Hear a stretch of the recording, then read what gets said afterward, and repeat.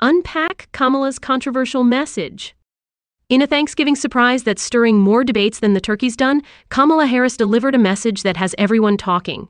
Antonio Brown and Clay Travis didn't waste a moment tearing into the vice president's emotional plea to her followers, which many found peculiar. Brown's quick-fire mockery on X, echoed by many online, raises questions about the sincerity and state of Harris during the recording. Travis joined the fray, mocking Harris with biting sarcasm about her potential future candidacy, likening it to a forgettable Super Bowl performance. As Harris encouraged her supporters to retain their power post-election, the reactions were swift and savage.